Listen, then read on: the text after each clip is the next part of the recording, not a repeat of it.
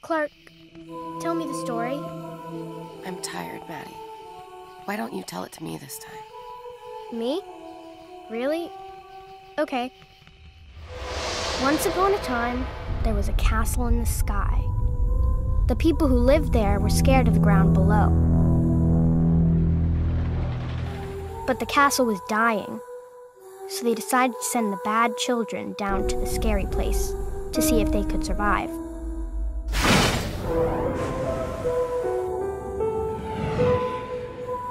In the beginning, there were 100 of them.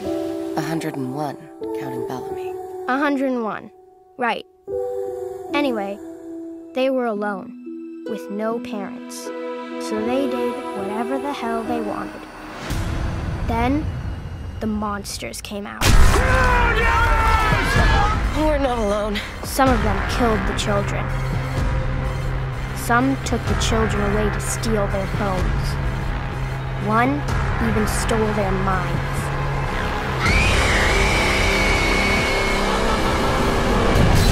But the bad children fought back.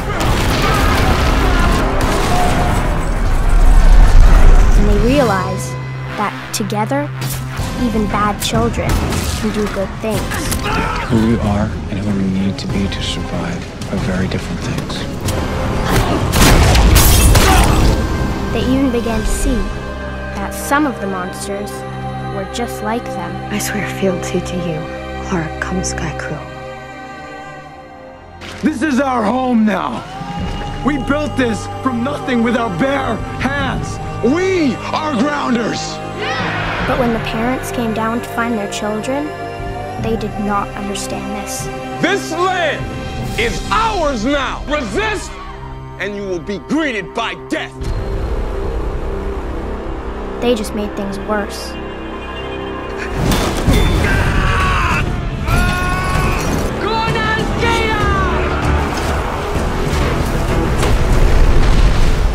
The 100 fought for their land.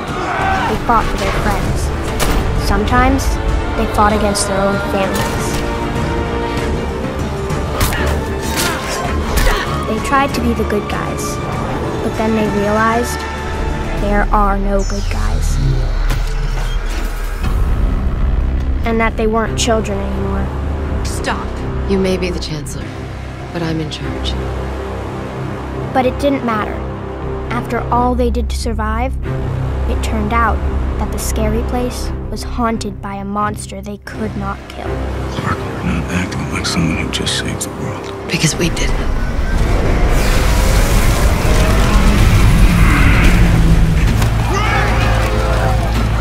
So they ran, and they found a place that could save them.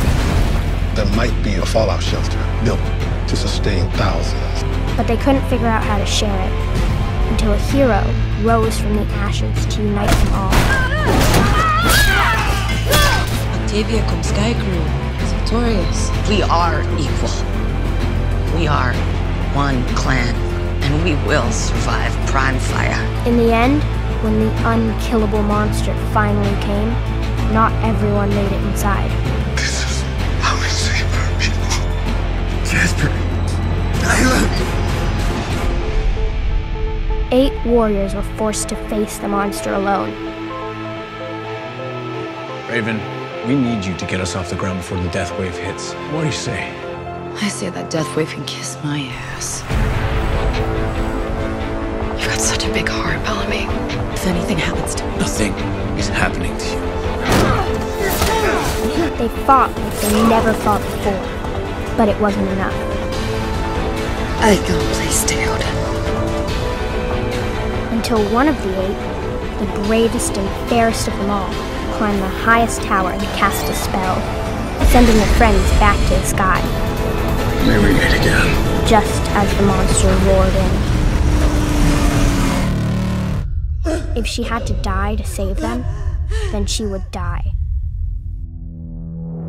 But she didn't, because she had magic blood.